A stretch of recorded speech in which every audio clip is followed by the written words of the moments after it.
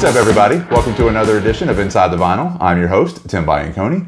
If you would, go ahead and like, comment, share, and subscribe to my channel below. That would be appreciated. If you could also hit that notification bell so you can be notified anytime we put out new content, that would be appreciated also.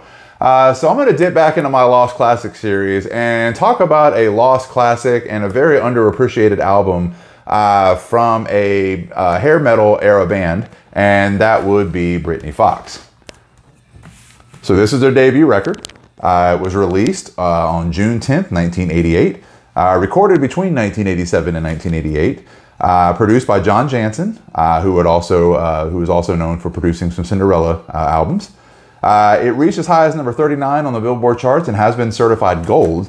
So, you know, again, sometimes it's kind of hard to think of a Lost Classic in terms of an album that's either certified gold or platinum. However, you know, I don't think this album really gets the appreciation it deserves. I know the cover could be a little off-putting for some who aren't really into the glam era, but this band to me was a lot more than what this cover implies. So the band included Dizzy Dean Davidson, Michael Kelly Smith, Billy Childs, and Johnny D.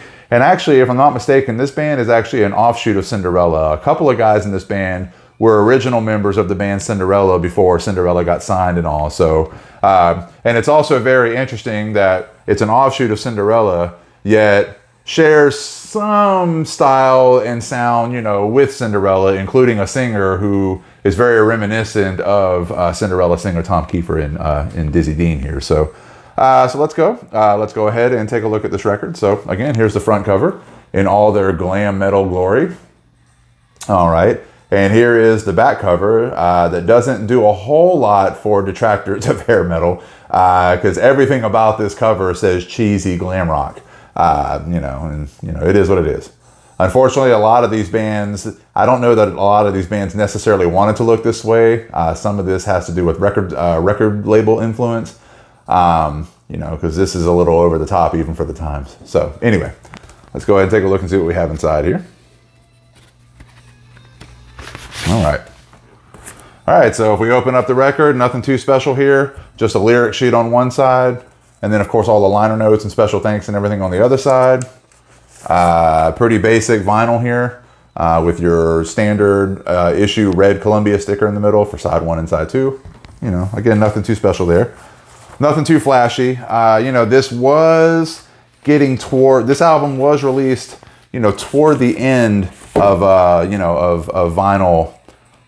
I don't know if you want to call it dominance because I don't know if it was dominating at that time, but let's just say, okay, it was released, you know, during vinyl's decline. So this is actually pretty hard to find. I spent a pretty penny on this on eBay to get a copy of this record, you know, but there's nothing too flashy about it, you know, at least the way it was released at the time. So the reviews from what I've read are fairly favorable. This album is always listed on, you know, Rolling Stone or VH1 or whoever's list of best hair metal albums. So, I mean, it's pretty highly regarded in that community, but I don't know how far it reaches outside of it. But the singles, the first single, which was the song that made me fall in love with this band, was a song called Long Way to Love. Just the guitar riff alone on that, I could just listen to that on loop all day long, but it's a great song. The second single is a song called Girlschool, which incidentally, not only the name of the band, but also the video for Girlschool was later used as the inspiration for Britney Spears' Baby One More Time video. So a little bit of trivia there for you. You know, so in some ways, maybe this band did reach outside of the hair metal realm a little bit, but you know, they're called Britny Fox. They made a video about girls in a Catholic school or whatever, and, you know, pretty reminiscent of what Britney Spears would do later on. Other highlights, Kick and Fight, great song. Fun in Texas, another great song. They do a Slade cover called Goodbye to Jane. I don't know if they were trying to, you know, do something kind of like Quiet Riot where they have a couple hits from Slade covers, but, you know, again, there it is. And of course, second to last tune on the record, In America, is another highlight. So again, cover of the album is misleading. This album rocks a lot harder than the front cover or even the back cover would tell you. You know, and the videos, if you watch them, they're even cheesier than the album cover. So they didn't do themselves any favors image-wise, but the music, I promise you, the music is much, much better than what the cover of the album would imply. Unfortunately, this was the most success the band would ever have in this first gold record. Boys in Heat, their second record, came out in '89. Great record. but didn't do much chart-wise, even, you know, and then Dizzy Dean left after, soon after, and they released another album in '91 called Bite Down Hard with a new singer. That album didn't even chart. So, you know, unfortunately, this was the peak of their success, which is kind of why this is a lost classic to me, because I kind of feel like this band, outside of the realm of hair metal, pretty much got swept under the rug, and it's not necessarily deserved, because this is a great rock record. So that's all I've got for you this time. Like, comment, share, and subscribe to my channel below. Hit that notification bell so you can be notified when we put out new content.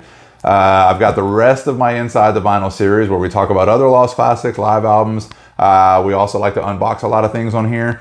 I've got some live footage from various festivals and concerts over the last several years. And I've got some disc golf coverage starring some very mediocre players, myself included. So like, comment, share, and subscribe, and we'll see you next time. Peace out. There you go, boy.